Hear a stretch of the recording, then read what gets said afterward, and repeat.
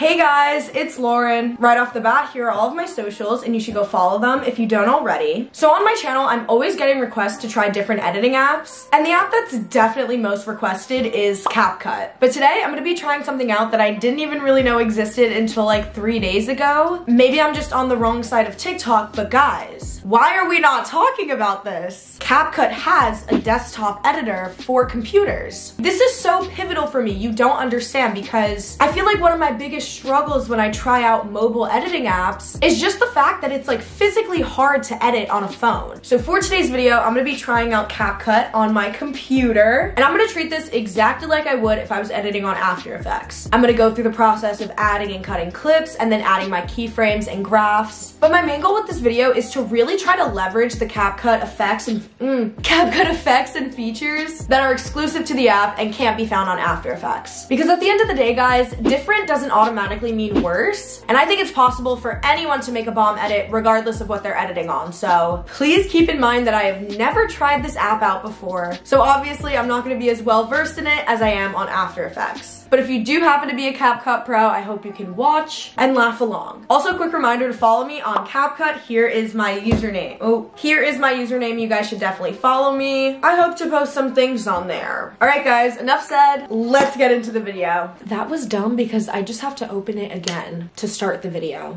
All right, guys, this is what we're working with right now. Don't mind this picture. I was just testing some things out earlier. I do not know who that man is. But here is the CAPCUT desktop editor, and it's kind of giving Final Cut Pro if you guys have ever used that. That's what I use to edit the very video you're watching right now. So there's basic, which is like manipulating position, scale, and then 2D rotation. You can change the opacity, and then there's cutout, which because I am a CAPCUT Pro member, thank you CAPCUT, I can use. And I have not turned this on, but let's see. Whoa, wait. Oh, that ate. That's really good. This I haven't checked out. I guess these are other masks. Okay. But yeah, there's this whole other sector for animation, which at first I was like, I don't want to use any presets. Like, I kind of want to do all my own keyframing, but like high key, a lot of these are really cool. Like, oh wait, you guys don't even know the audio. Prima Donna Girl, Marina and the Diamonds. The part that goes, would you do anything for me? Buy a big diamond ring. That part. And I'm editing Jungkook, as you can tell. But yeah, like, look, that was really good. There's also AI effects, which like, guys, I'm sorry, let me try this out real quick.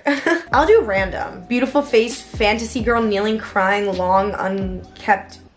I'm interested in seeing what that is. Oh. I'm just not sure it fits the theme of my edit right now, so I'm gonna undo, but cute. Okay, then there's a whole other world here. There's text, audio, stickers, effects. Wait, guys, there's so much option, I'm overwhelmed. Whoa, they have a whole category dedicated to butterflies? 2019 Lauren would especially be eating that up. Then there's transitions, movement glitch, distortion, slide, split, mask. Like, I feel like I could utilize something realistically in every single one of these categories, but we're gonna need to narrow it down. Ooh, there's a cube. Damn, CAPCUT really has been on their Zoom lately because wow. Okay, so let's craft out the vision for my edit. So first I want to add some motion tile to this. That'd probably be in effects. Split? Yeah, here we go. 9 screens. What I need to do first, make the composition ratio 4:3. Pre-comp, add 9 screens, and then we'll go back to 1:1. Period. I ate that up. Can you enter a compound clip? I'll undo the compound. I forgot to add my text because I want to add my watermark by Lauren, of course. Are there text effects? Ooh. Wait, no, I want the pink text. And I'm pro, so I can do it. Okay, my beat hits right here. I'll remember that because I'm gonna do a mid-graph. Why not? Keyframe, scale, 0%. Put that here. And then let's see if I can figure this out. Highlight, right click. No, right click. Show keyframe animation. There we go. Okay, and then the little, oh, the tiny little grass there. Wait, this is cute. It's like a wee pop-up. Okay, do I easy ease them here then? Or do I just click graph? Okay. So this is a value graph. I know how to manipulate this, or you can kink it in different ways. Free curve, auto curve. What's the difference? I forgot to do mid graphs with value. I always do it with speed. This? There we go, yay. Wait, and I'll do some overshoot, and then I'll push them a little bit further apart, like 3 frames. Okay, create compound clip, 9 screens. Okay, I'm actually gonna scale it out, and then I wanna do position panning. So I'll like drag it here, and then towards the end over here. No, that looks bad. Okay, I want to add like a fisheye effect towards the edges because I always do that with this type of motion tile. That would probably be in distortion. Oh, here. Ooh, wait, yes, yes. Absolutely. I like the chromatic aberration though. Nice touch. Wait, these position keyframes are weird.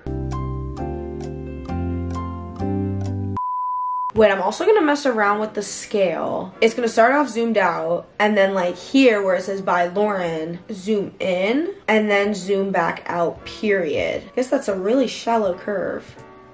Oh, I think that was smooth though. Maybe I just don't need these weird panning keyframes. Maybe I could do something with the rotation instead. It's taking me way too long to figure this out. Okay, I'll have the rotation keyframes follow the same path as the scale ones. And then the middle one will be like tilted to the right. The black hole might not be right for this specific opening though. So let me see if there's something else.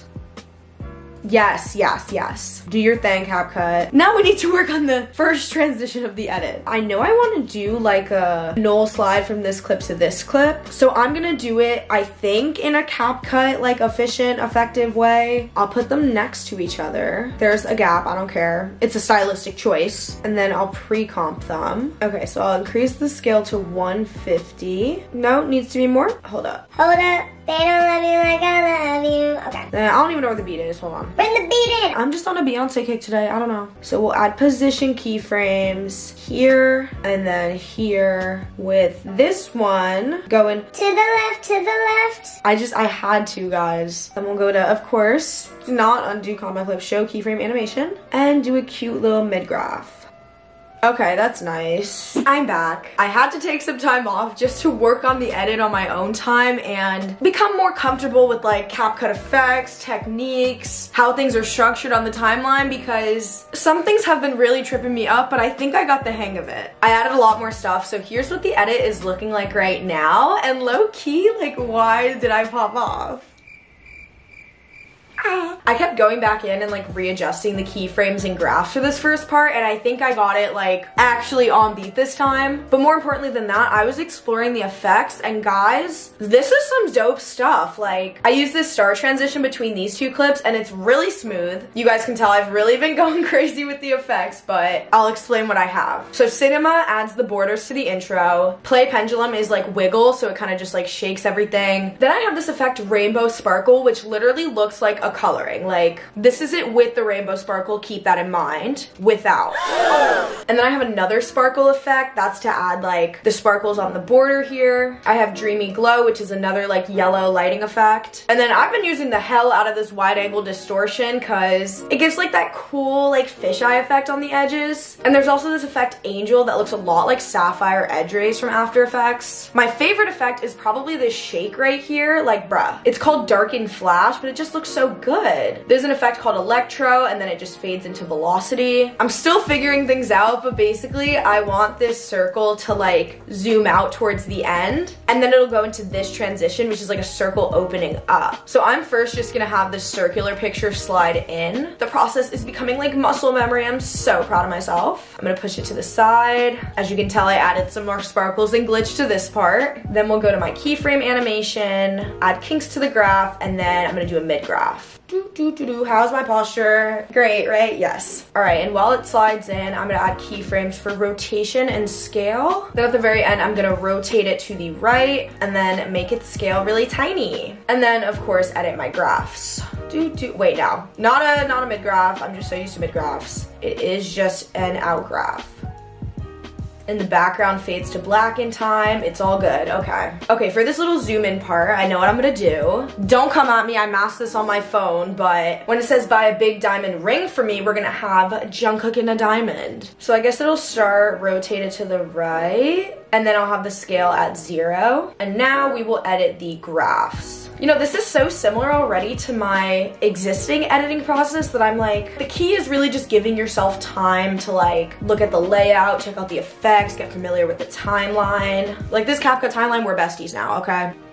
Ooh, that looks cool. Okay, we're gonna add our 9 tiles, scale up, and then it's sliding down, so this should start up. Position keyframe there, and then we'll go to our keyframe animation, not the X, the Y. That keeps tripping me up, because like on After Effects, you have to manually separate the dimensions of X and Y for position, but here they're already separate, which I honestly think is very convenient, because there are a lot of times where I am having to separate the dimensions, and I'm like, why don't they just come pre-separated? I think when it says ring, I'm gonna manipulate the position, scale, and rotation of the diamond so that it lands on his hand. Yeah, I'm gonna use scale to zoom this clip forward because like his hand needs to be bigger in the center of the screen for this to work.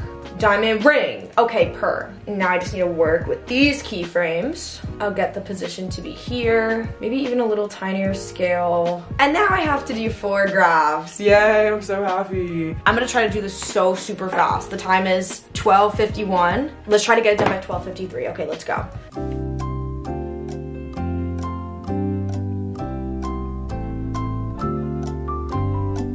Period, done. It's 12:52, like, that is actually, wait, what did I eat? Okay, what I did forget to add is like my extra panning keyframes to my velocity, but I also want to add like a flicker effect. I would think it would be in light effect, but you never know. Maybe sunset?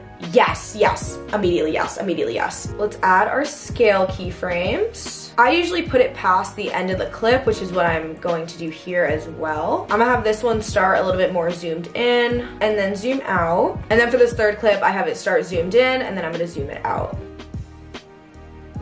Beautiful, love it. Okay, and I definitely wanna add some more light effects to this part. Maybe repeat shake.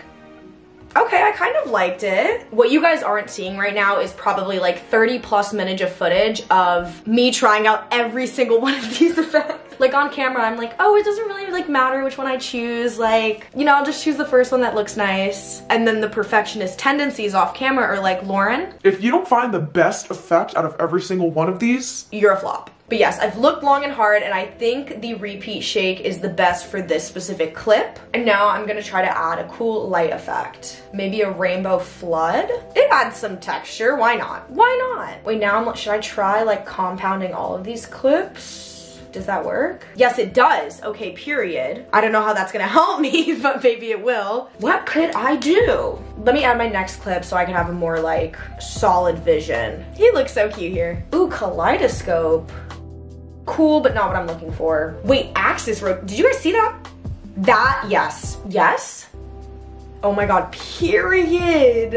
I'm kind of gagged. Like, I'm gagged by my own creation. Oh, that's an interesting angle. But anyway. Wait, now I'm like, did I choose the right one? Did I like, oh, this is, oh my god, bye. They also have like a radial effect. There's so much going on. I'm loving all of it, but I'm also an incredibly indecisive person. Like, I'm so indecisive. All right, guys, I'm not gonna make you suffer if you're watching the rest of my indecisiveness. I'm gonna go finish the rest of the edit and you guys will see the finished product.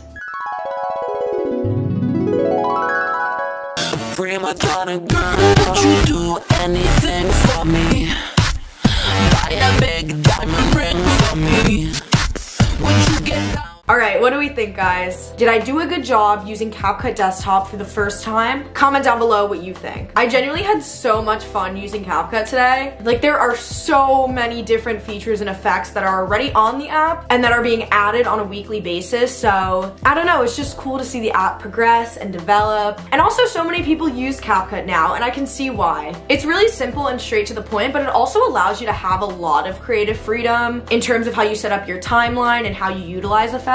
So yeah, if you haven't already, I really recommend trying out the CapCut Desktop app because personally for me, it brought a whole new experience to CapCut editing. All right, I hope you guys have a great day or night wherever you are, and bye.